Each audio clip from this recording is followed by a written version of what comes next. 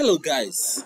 So I was trying to install a Windows 11 on a laptop, and during the installation I encountered this error message.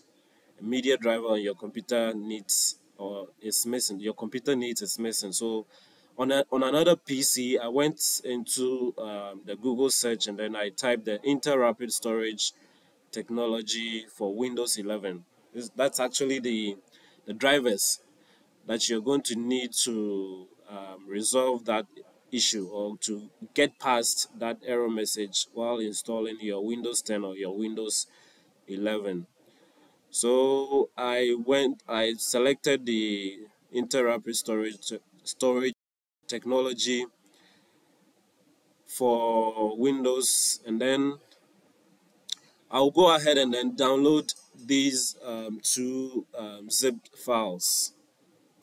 Downloaded the first one. I'll go ahead and then download the second one as well. Click on the accept, and then they should be done downloading by now because they are very small zipped files.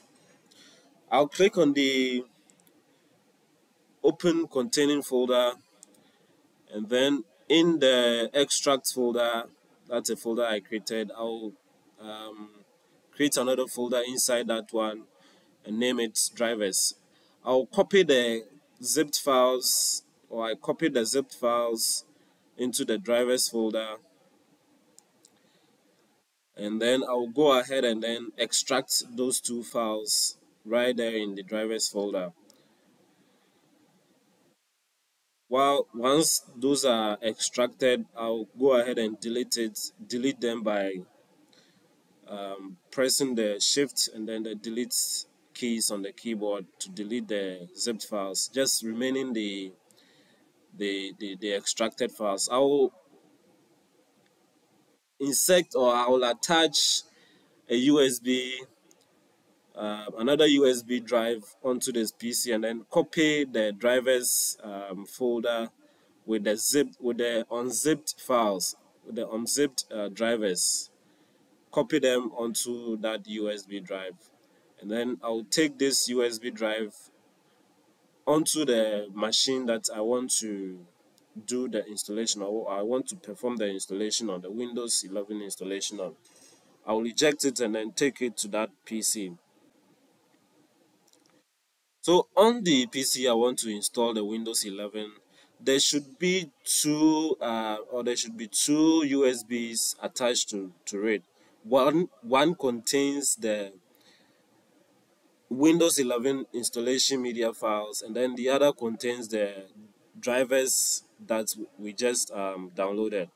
So I'll press on the hotkey to get into the boot menu. I'll select the USB drive that contains the installation media files to boot into the USB to start the installation.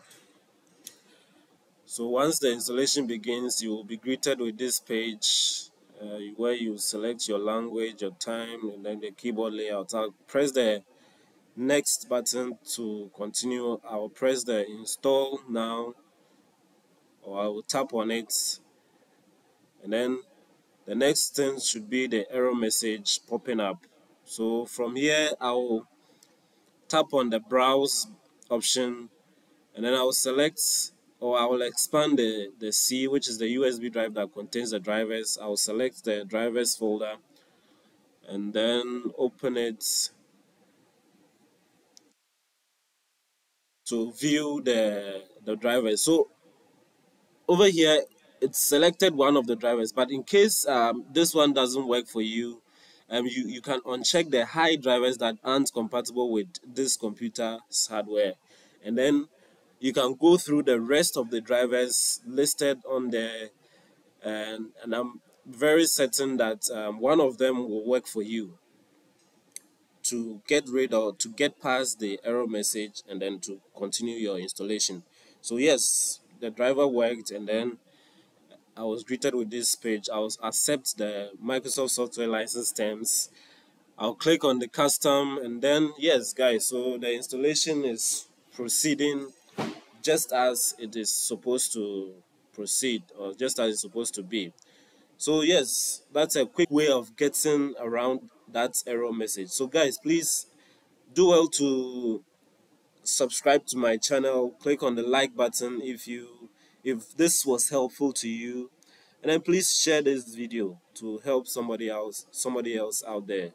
Thank you for watching this video, and I will see you in another video. Bye.